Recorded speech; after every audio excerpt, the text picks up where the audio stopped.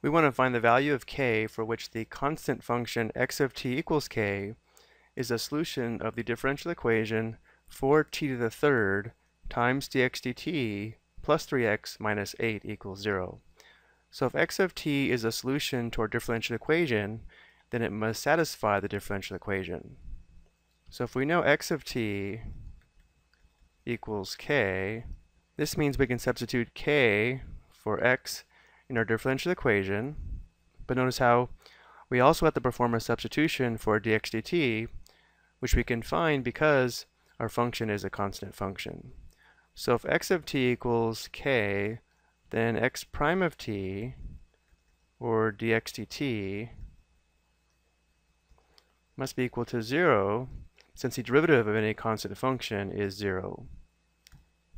So now we can substitute 0 for dx dt, and then solve for k. We would have 4t to the third times dx dt, which we know is 0, plus 3 times x, where x equals k, minus 8 equals 0.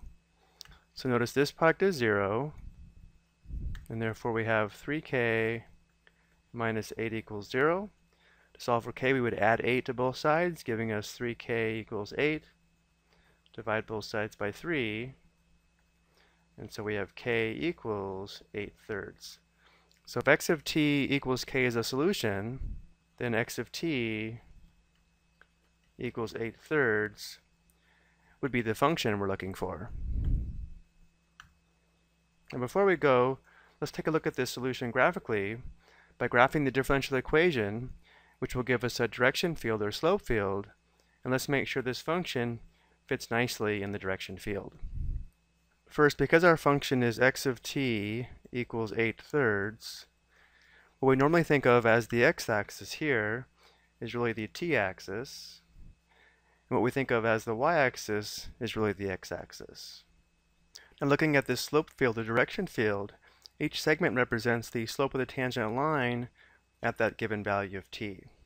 So notice how to the left of -2 and to the right of +2, our horizontal line fits nicely into this slope field, meaning the slope of this horizontal line is 0, and the slope of these small segments also look like they're 0. But it doesn't seem to quite fit very well between the values of -2 and +2 here. But notice how to the left of the x-axis, right above the horizontal line, the slopes of the segments are positive as we approach the x-axis, and below the horizontal line, the slopes are negative as we approach the x-axis. And therefore it would be reasonable to assume that the slope of the tangent lines at x of t equals 8/3 could be 0. And the same thing is true to the right of the x-axis. Notice how above the horizontal line, the slope of the tangent lines are negative, and below the horizontal line they're positive, and therefore it's probably safe to assume that at x of t equals 8/3, the slope of the tangent lines could be 0. So this slope field does verify that x of t equals 8/3 would be a solution to our differential equation, but it also shows us that this is the only constant function that would satisfy the differential equation. All the other solutions would not be constant functions, and we can tell this by the way the slope field behaves. I hope you found this helpful.